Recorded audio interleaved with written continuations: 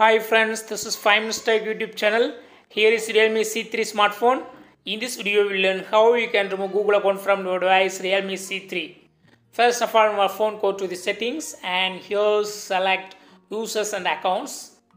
Click on users and accounts. Click on the email ID that you have associated with your phone and click on these two dots here and click on remove account. Again, click on remove account here and click OK now.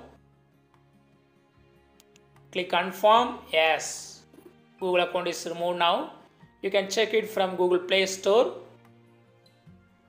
Go to Google Play Store here and see there, is there any other account? There is no account. So again, you go to sign in into account if you want to access Google products. In this way, you can easily remove Google account from your device Realme C3. That's all friends. Thanks for watching. Bye.